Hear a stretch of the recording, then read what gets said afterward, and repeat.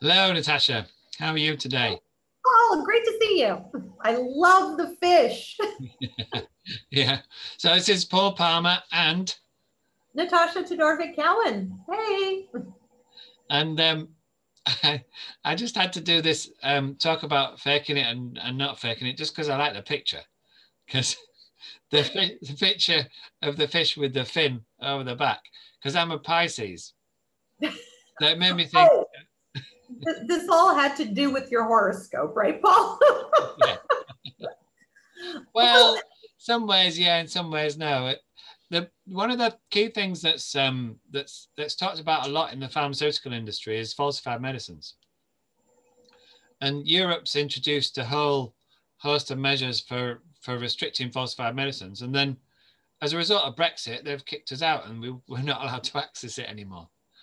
ooh, that's not good. Yeah. So you guys have a big problem with fake meds, people imitating meds. Yeah, yeah.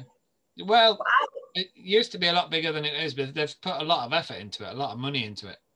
Um, and everybody's got a lot of training. They're required to have the training. They're required to make sure that the whole team in the manufacturing or the distribution chain for the pharmaceuticals are actually got a good understanding of what a falsified medicine is so that they can spot one. Well, yeah, we just had a woman arrested for selling a vaccine that she created that she said was based on stem cells that would heal or prevent COVID. And it would never, I mean, I don't know what was in it, but she was giving these vaccines in liquid to folks, and it didn't even have stem cells. I have no idea what it had in it. So I think it's a big deal around the world. Yeah. Well, placebos is a standard approach to clinical trials. So you do have your placebo. It could be a saline. It could be. It's actually more common to be a sucrose, unless you've got potential for diabetics, of course. Um, Right. Well, and that's during clinical trial. yeah. So that's a proper trial. I'm talking about someone who said, this is going to cure COVID. I've got a vaccine for you. Come and get it. And it wasn't FDA approved. It wasn't researched, nothing. So they're just falsifying it just to make the money, Yeah. Yeah. and on the basis that people are scared. Yeah. On the basis that there is a market opportunity out there and that people are willing to pay for it. Yeah. It makes me think about some of the consultants that you see going into companies and all they do, they go in rather than having a product to deliver, they do whatever the sales pitch is and then regurgitate the information they get from the company and then spat it out back at them and just get paid for giving them their own information back in a different format. Yeah, you're totally right, Paul. We've been training consultants for over 20 years to use our tools, and we've watched what they've done with organizations. So I think it's a shared responsibility. In part, the organization is saying, we've got this pain, you're around, you say you can fix it, okay, do it. And the consultant says, hey, they want spiral dynamics. We provided them with the tools. Okay, now what? And I would say probably 95% of the consultants that we've trained, we don't allow them to use our flag because we assume that they're going to be working with their clients in their own zone of expertise. And what we've seen is they don't do the work to upgrade their skills, to keep on top of it, to delve deeper into the material.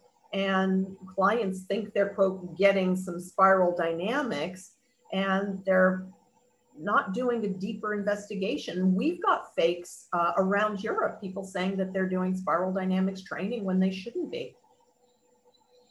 So, Um, so how do you actually do your due diligence and do your supplier approval? Because um, one of the core mechanisms that we use for identifying and preventing the access of falsified medicines is you do your due diligence with your suppliers.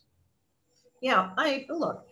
So an organization looking to hire a spiral dynamics consultant can call us or contact us or send an email and say, hey, is this person trained?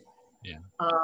So we'll very quickly and easily be able to locate them and say, yes, they are, or no, they aren't. But if it's not spiraldynamics.com or spiraldynamics.org, we've got the, people falsifying things as well. A few weeks ago, we found some Russians hawking, quote, a spiral dynamics test, right? So we had to contact LinkedIn, we had to do a takedown notice, and we can't see all of those, right? It's like playing whack-a-mole. So there's the educate the consumer. Makes me think I should be whacking the fin on the goldfish.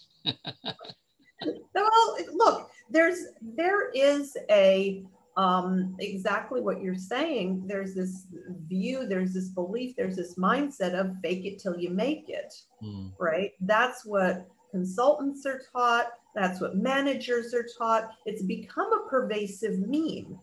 And one of the things I keep hearing is well, what do you call the doctor who graduates at the, bottom 10% of his class? A doctor, right? Well, I don't think that, somebody should be giving themselves a pass because they graduated bottom 10%.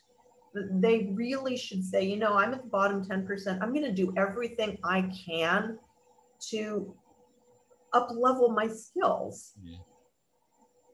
And I think that that's what we need to be doing constantly.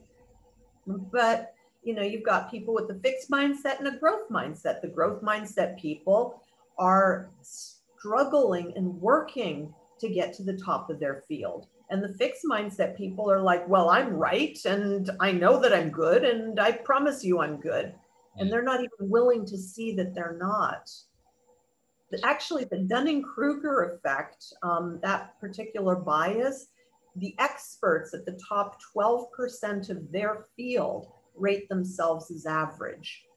The people at the bottom 25% rate themselves as expert. That's a bit scary.